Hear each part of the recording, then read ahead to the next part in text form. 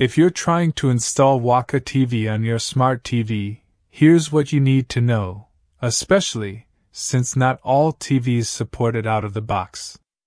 Waka TV only works on Android-based devices. That means if your TV runs Android TV OS, like a Skyworth Android TV, an Android TV box, a Chromecast with Android TV, or even a Fire Stick, you're good. But if your smart TV uses something else, like LG's WebOS or Samsung's Tizen, it won't work directly. In that case, you need an Android TV stick or box.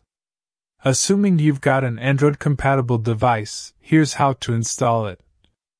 First, open the Google Play Store and search for an app called Downloader by AFTnews. Go ahead and install that. You'll use it to sideload the Waka TV app. Next, go to your TV settings.